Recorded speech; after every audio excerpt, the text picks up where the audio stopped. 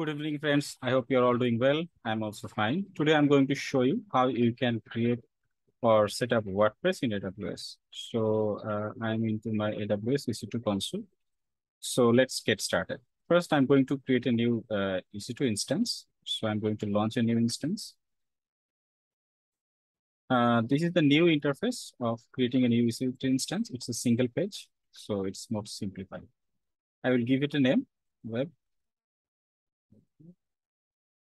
Then I'm going to choose Amazon Linux one. This is the default one selected. I'm going to choose an EC2 instance type. So let's choose T3 medium. I'm going to choose a key pair. I have already created a key pair. If you haven't created a key pair, please create the key pair. I will use an existing EC2 security group. In additional details, I'm going to choose an IAM EC2 role. This will allow me to connect the EC2 instance from this console. So it is starting. Let's get started. This is starting now. You can go to the details. I will see all those things are here. This is the IP address. So this is the public IP. I'm going to copy this. You might need that later on. And let's go to connect button and let's see if I can refresh the page.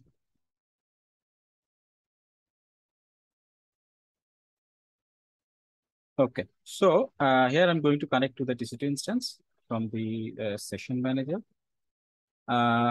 I have two articles created previously. Using these two articles, I'm going to set up the Apache web server with PHP, and then I'm going to set up the MySQL server. So it's still not connected. Maybe I'll try later again.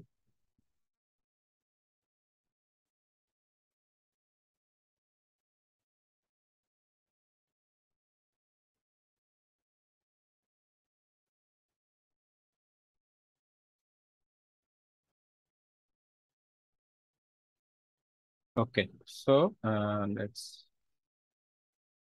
go to the root privilege, and then I'm going to copy the comments here. Comments are simple. I'm going to first run the update, so yum update -y.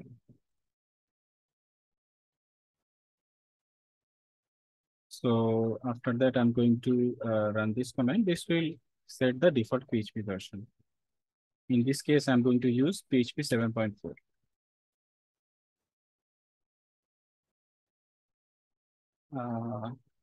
Then I'm going to run this command. All those comments are written in my blog. You can just copy paste and run those things. It's very easy.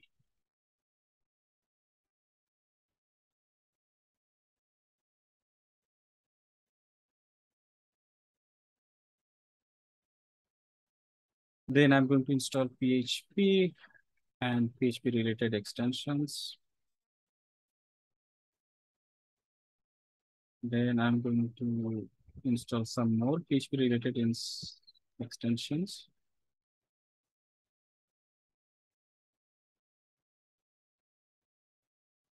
I will start the Apache web server.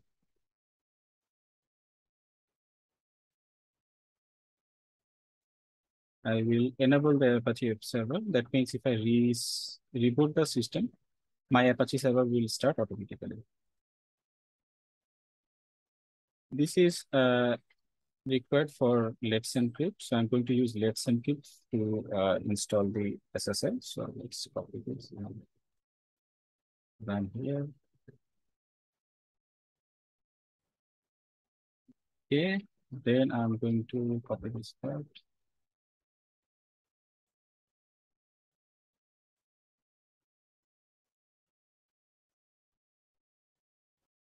This will install certbot, which is a script that renews or issues the SSL certificate. Okay, these are relates to issuing an SSL certificate. At this moment, I haven't set up the domain yet, but I can do that bit later. So let's wait for this stage. If I now refresh this page, I should be able to see the default screen of Apache. Yeah, there is. Now I have installed Apache, PHP, and now I need one more thing. There is the MySQL server. So let's get started. This is the command to install the MySQL.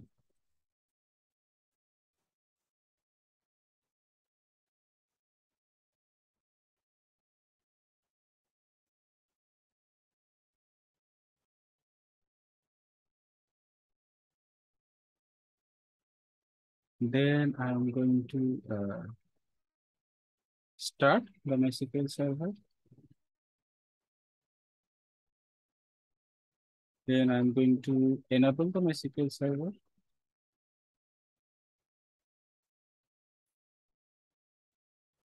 Then I'm going to run the secure installation process.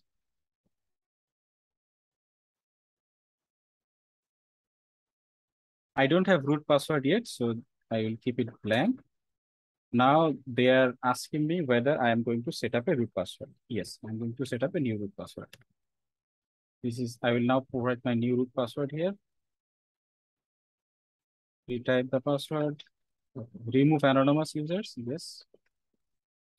Disallow root login remotely. Yes. Remove test database. Yes. Reload privileges. Yes. That's it. Now I'm going to test whether my installation went fine. My installation went fine. I should be able to log into the MySQL server. I give the password. Yeah. I was able to connect to the MySQL server. Then I'm going to create a schema. Create schema WordPress.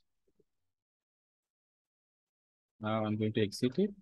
So now I'm going to go to a directory where www. And let's see, there are two directories here. So I'm going to download the WordPress latest version. Let me clear my screen and run the wget command. Wget https wordpress.org/WordPress.zip.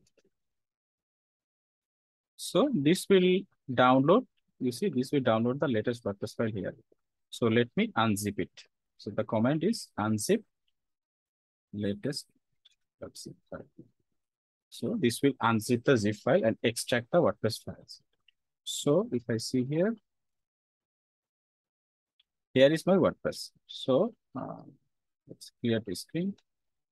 Now I'm going to create a virtual host here, so that or I can just remove the HTML directory and rename the WordPress to HTML, so that I can view the WordPress setup here, WordPress default screen here. So let's do that.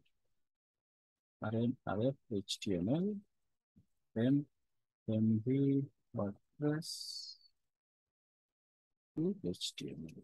Okay, so let's see the file. So let's say the HTML. Okay, let's go one step up. Let's set up the file permissions here. So, to chown -r Apache HTML. This will set up all the file permission to the Apache user. So once this is done, now if I refresh this page, I should be able to see the WordPress installation page. Here it is. Let's continue. Let's go. Database name is WordPress. Username is root. Password I have just given a default password.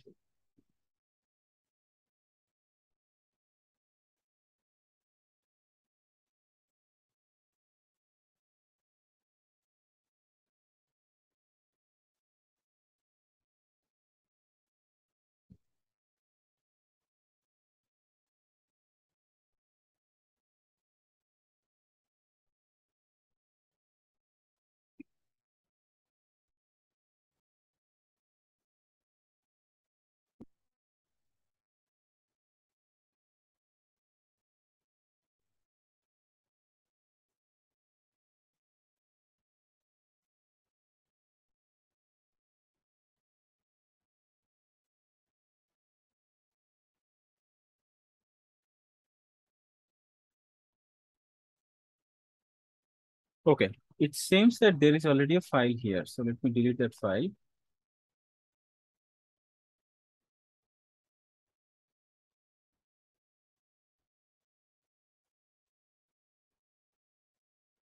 And try again.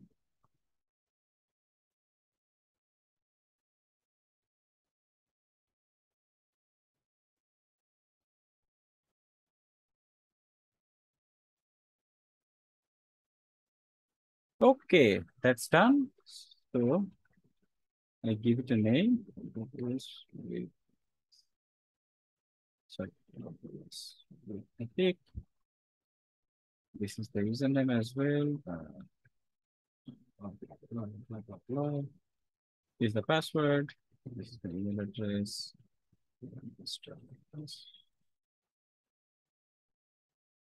Save, login.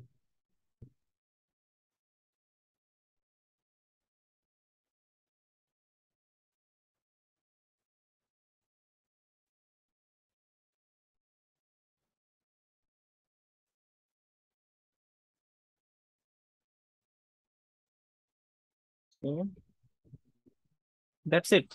So we have installed WordPress into our AWS. We have installed PHP, Apache, and also MySQL Server. And then we have set up the fresh WordPress over there. So probably my internet is kind of slow today. I'm not sure why this is not loading. But yeah, this is the process of setting up WordPress into AWS. I'm not going to install SSL at this moment because that will make the video very long. I have many videos for installing WordPress, installing SSL certificate in AWS EC2. So you can watch those videos. I'm sure it's available in my channel. And if you don't find any issues, you can put a comment into my videos. So I will link these two blogs into my video description. You can click those and just copy paste around those comments. Okay, what is the issue here?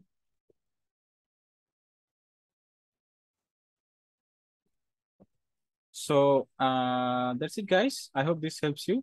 If you like my contents, please subscribe to my channel, and I will regularly give you interesting videos. Thank you. Have a nice day. Bye bye.